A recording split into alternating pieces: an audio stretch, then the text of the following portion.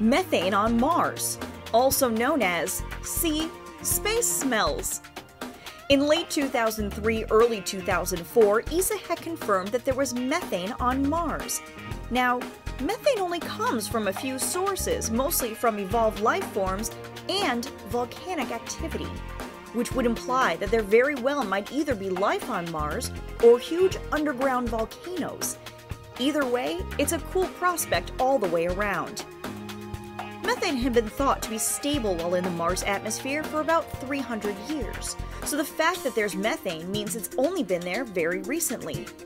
One of the weirdest things is that the methane is disappearing at an alarming rate of 600 times faster than models had previously predicted. In just the 3 years since its first discovery, almost all of the methane had completely vanished. In other words, there's either something very strange happening on the red planet, or we are missing something really huge. If we're going to be looking for signs of life on Mars with our rovers, then they're going to need some heavy drilling arsenals. Life may be there, it just may be buried.